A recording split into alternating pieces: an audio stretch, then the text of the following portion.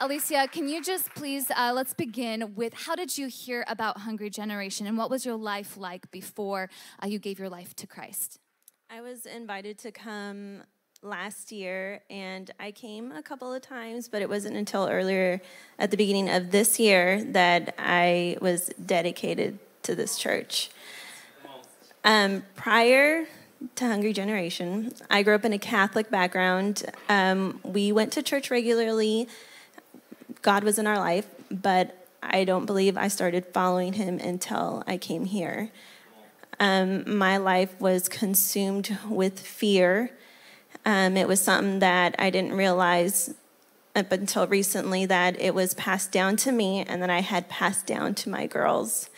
And it basically everything we did revolved around it, and it became a normal. I didn't know that we were covered with the spirit of fear, and it was a generational curse.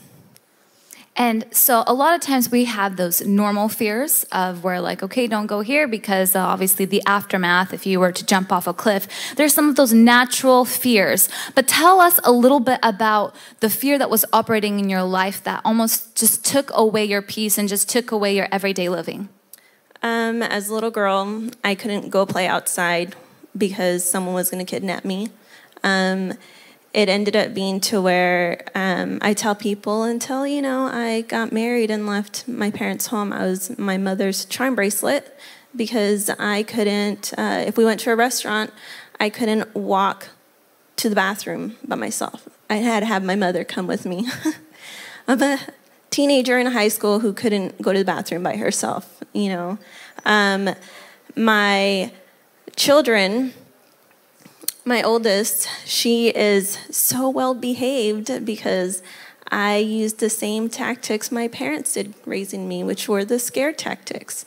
You got to stay in line and be good and do as I tell you, otherwise God's going to punish you. And that was basically what it was. The bad things that happened in our life was because we did something wrong and God was punishing us, and we accepted it, and we were going to live the punishment. And my youngest,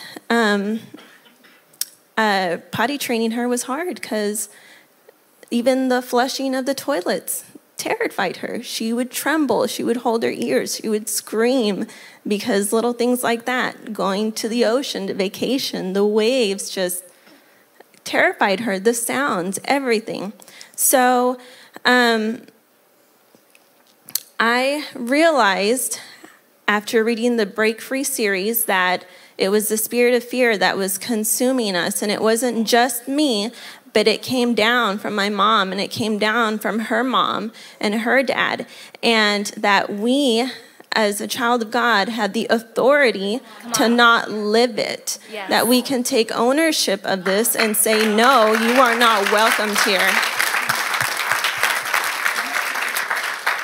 So as soon as I started learning more of the Word of God, when I started coming here earlier this year, I decided to give my life to Jesus. That day, I met Kelly, and she invited me to her home group. 2 days later, I was at her house, and after home group, she held me aside and said, God talked to me today. And she said, Kelly said, God talked to me today, and he said that he wanted me to give you a few Bible verses. The first one was Psalms 91, and the second one was Exodus 12. And with that, she also gave me a tiny vial of oil that she bought in Bethlehem. And she said, I know this was meant for you. And God wants me to tell you that you don't need to be afraid anymore.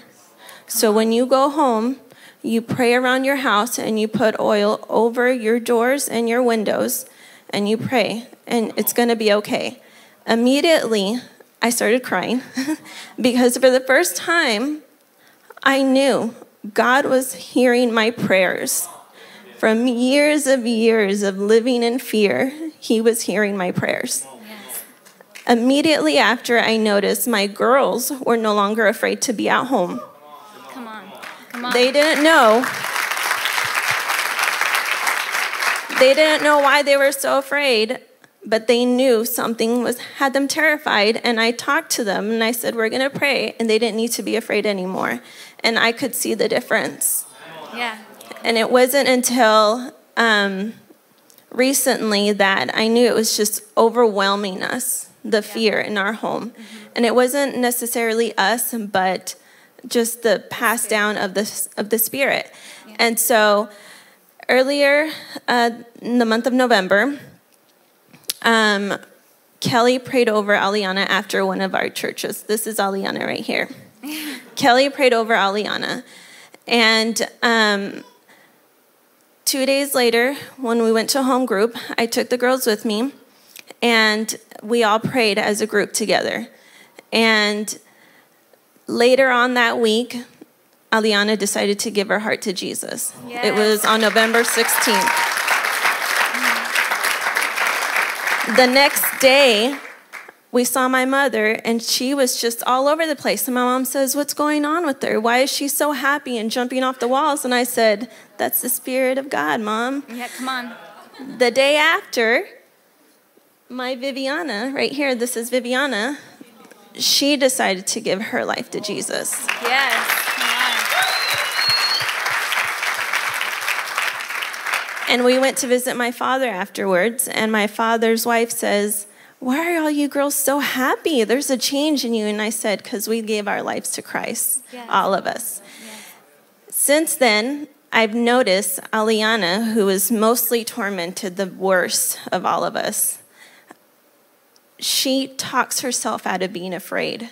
Yeah. She sees things that terrify her, and I can hear her saying, no, it's not this, it's not that, and like takes that away on her own. Come on, come on. And I know that it wasn't just because I've been, dedicated to church and whatnot. It's because I've learned that this isn't something we have to live with, and we can't take authority of it and remove it from our lives.